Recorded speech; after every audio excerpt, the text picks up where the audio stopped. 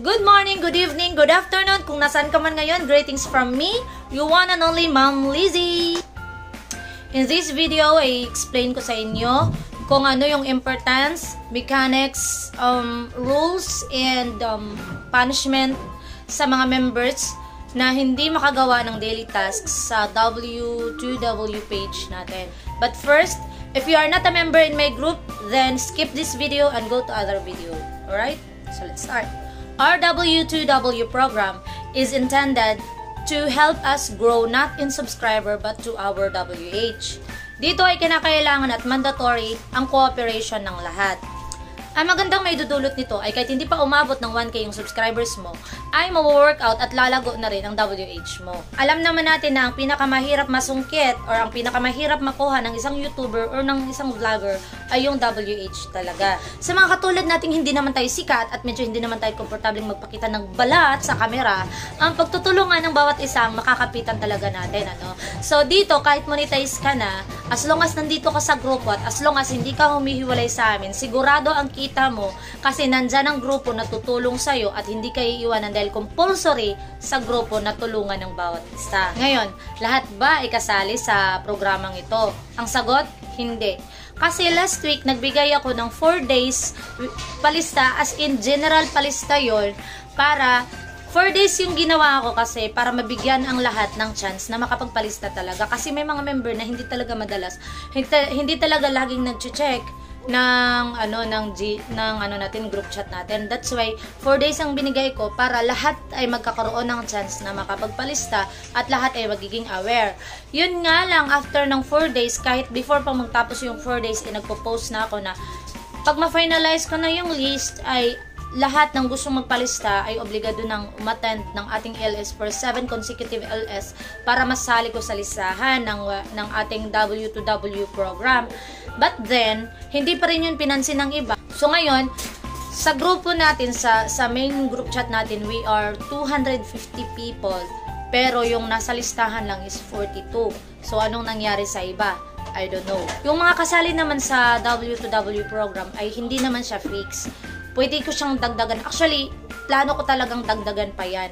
Yun nga lang, bago ka madagdag sa listahan, is kailangan mo na talagang sumali ng 7 consecutive LS para lahat ng member ay madikitan mo. Sure na madikitan mo. Bakit? Kasi ayoko doon sa watch to watch na nagkadidikitan pa rin. Ayoko doon sa watch to watch, saka mo na siya dikitan kapag i-watch to watch mo na siya. Kasi nangyayari dyan, may nangyayaring singilan, may nangyayaring baka hindi masuklihan and something like that. Mas gusto ko yung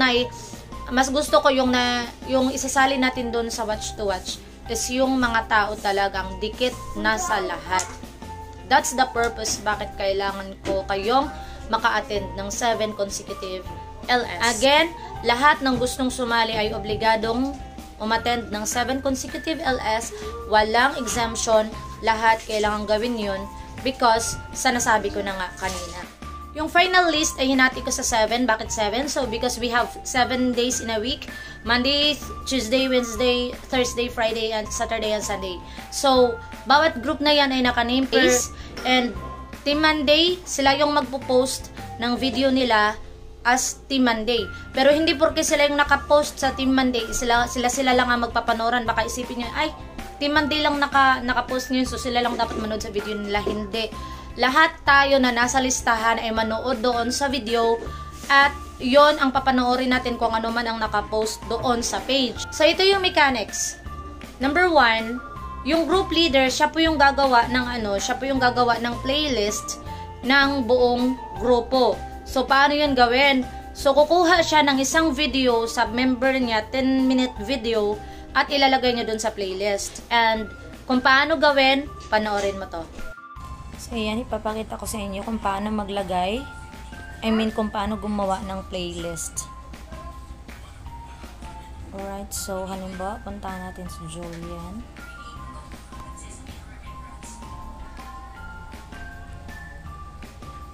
Okay, Juliana's Fuentes. Ayan, maghanap tayo dito ng 10-minute video niya. Sample lang to, natin ayun. Yan siya. And then, save to playlist. And then, gawa tayo, new playlist. Monday team, for example.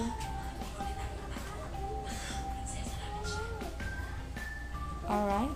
So, kung i-check natin yung playlist, nandito na po sa Monday team. Ayan. And then, hanap ulit tayo. For example, si Sarah J. Almaguera.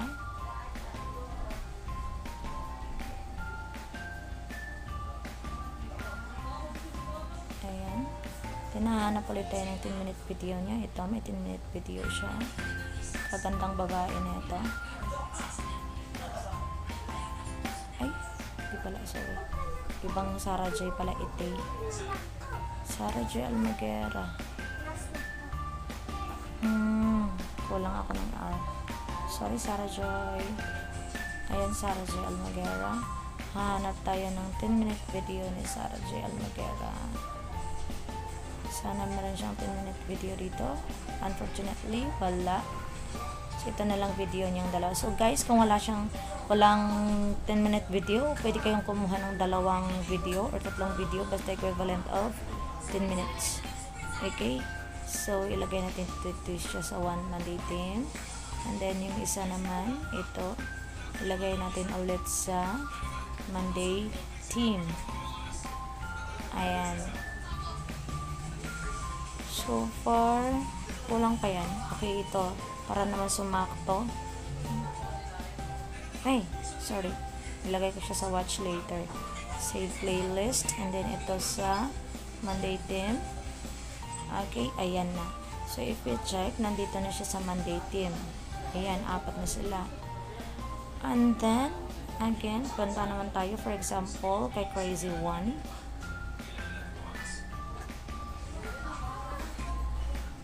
Maghanap din tayo ng 10-minute video ni Upa ng Bayan.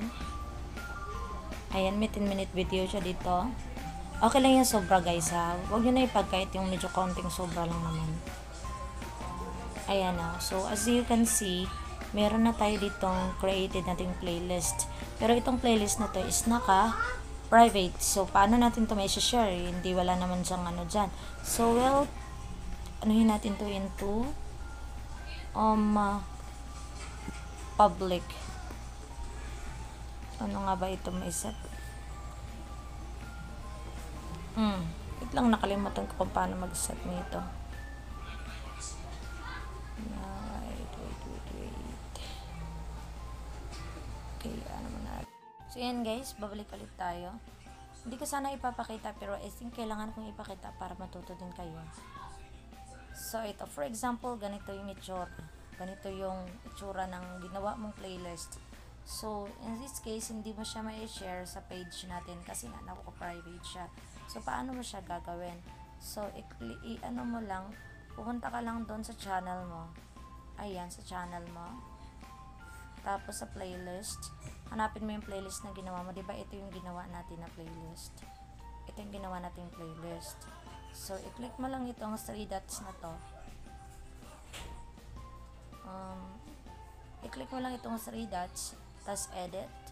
Then, pag edit mo ng ganyan, i-public mo siya. Pag naka-public na siya, pwede mo na siyang i-share. So, if we open this, so, ayan, meron na siyang pa-arrow na pa-ganyan. Sa ayan. So, i-copy mo lang yan. And, pupunta tayo sa page natin. So, ayan. Puntahan natin itong page natin. Itong bayanihan. Not visible pa siya sa public. Hindi ko pa kasi siya ini-ano sa public.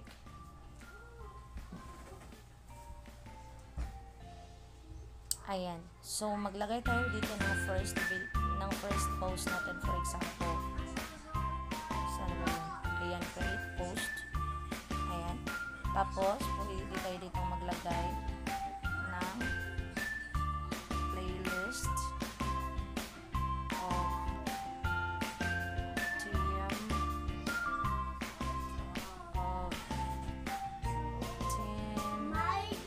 random. Ayan. Tapos, i-paste mo na yung link na pinili. Ayan na. So, ayan. Nag-generate siya. Monday team. Then, share. With this one visible share.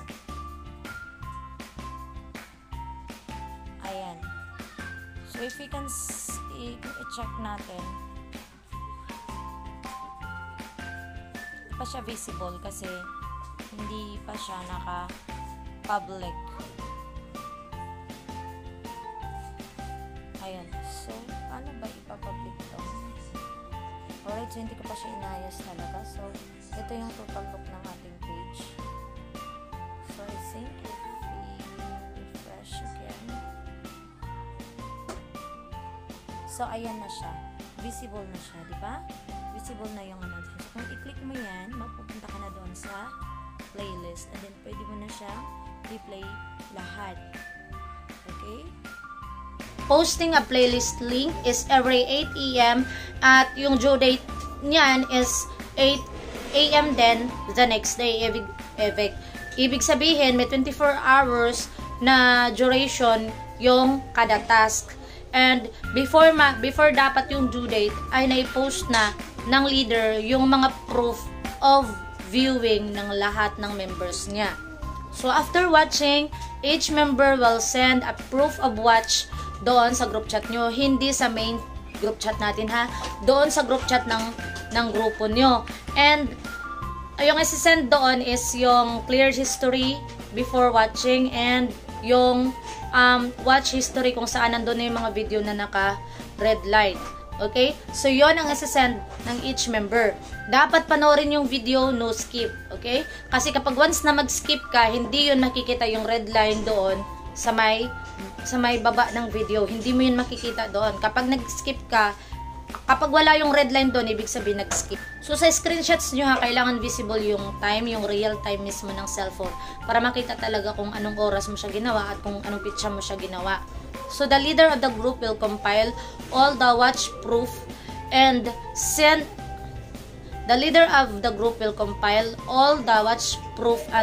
it, comment it to the playlist posted sa page natin at i-comment niya yun doon yung mismong compilation ng mga proofs ng members niya at lagyan niya yun doon kung anong team sila or pwede rin namang ilagay mo na lang doon sa mismong list kasi pagagawain ko rin ng bawat leader ng listahan ng members nila at imamarkahan yun ng check kung nag-compile at X kung hindi para mabilis kong ma-check kung sino ang nag-comply at kung sino yung hindi.